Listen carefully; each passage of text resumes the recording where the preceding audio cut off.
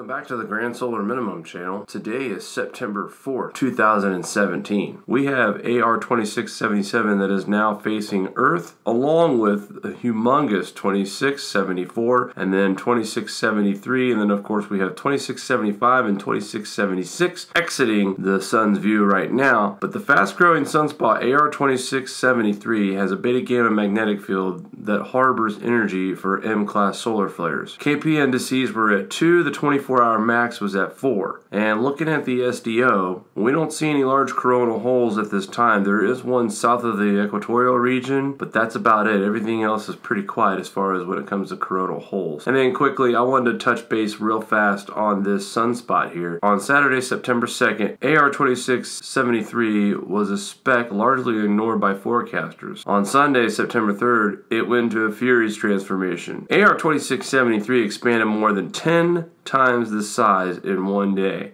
suddenly become one of the largest sunspots of the year. Any such explosion today would be geoaffective.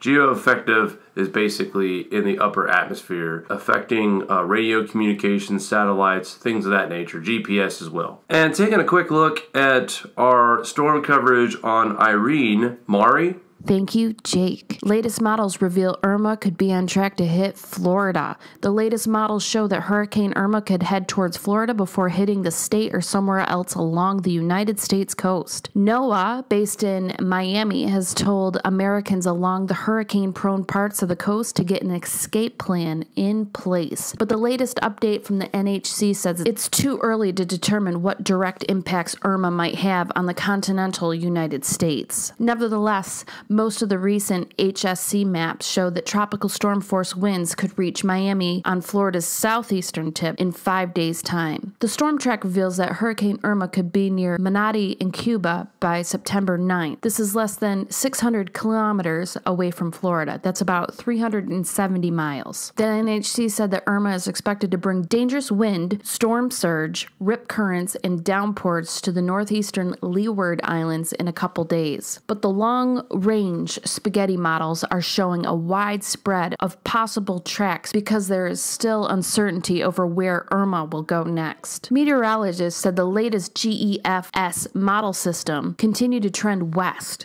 with many solutions over South Florida and in the eastern Gulf of Mexico.